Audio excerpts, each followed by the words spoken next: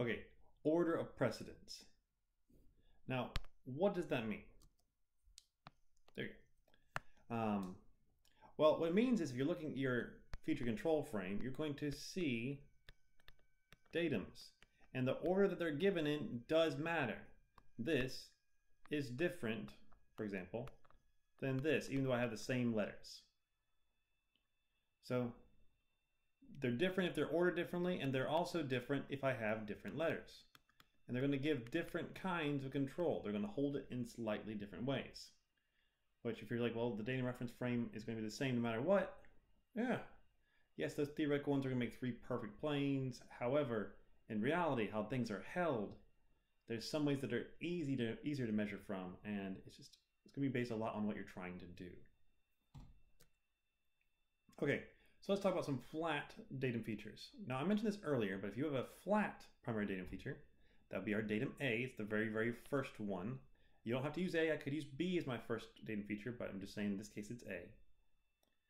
Well, then a flat datum feature is located by the minimum of 3 highest points on that surface. Those 3 highest points are enough to make a plane. If you think about it, 1 point gives you a dot, 2 points give you a line, and 3 points, well, they can give you a plane.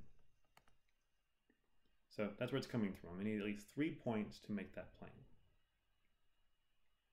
Now these point locations are unknown. I don't know, well, it's going to be right here, obviously, and right there, and right there.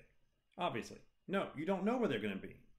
You can't predict those because there's going to be random surface variations, which are what's going to cause those.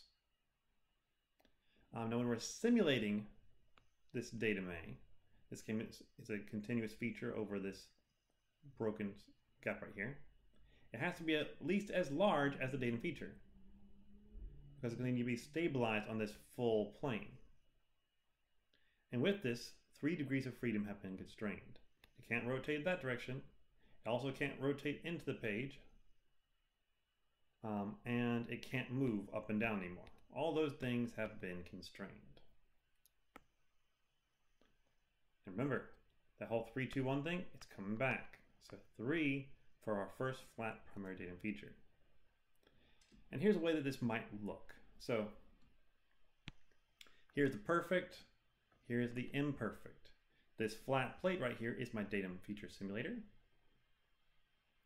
And it's theoretically perfect. It's at least got made of much higher quality than our part is. And my part is going to be sitting on the highest 3 points. Right there, 1, 2, and 3. Those are the 3 points that are making contact. Those make our true geometric counterpart. Those are what we get our theoretical datum from. And then we connect those by laying them flat onto this surface right here. Okay, now we're down to our second datum feature.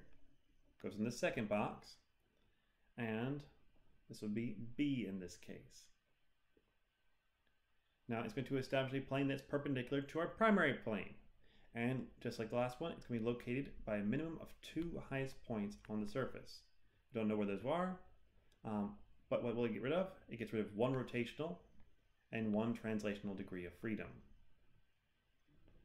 Translational degree of freedom is going to be the one that's not been previously constrained by my primary datum.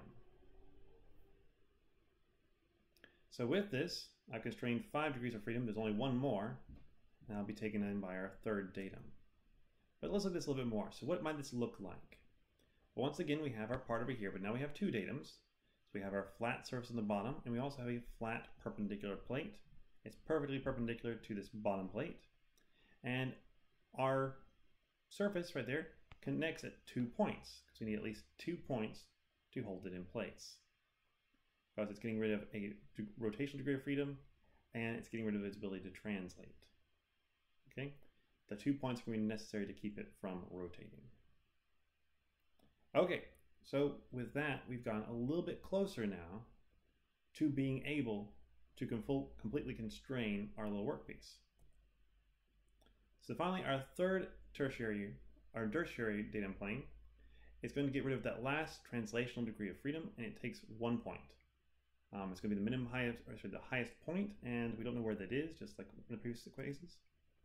And it's going to make our third perpendicular plane. As you can see, here's that third point of contact. So with all of this, we've now completely constrained it.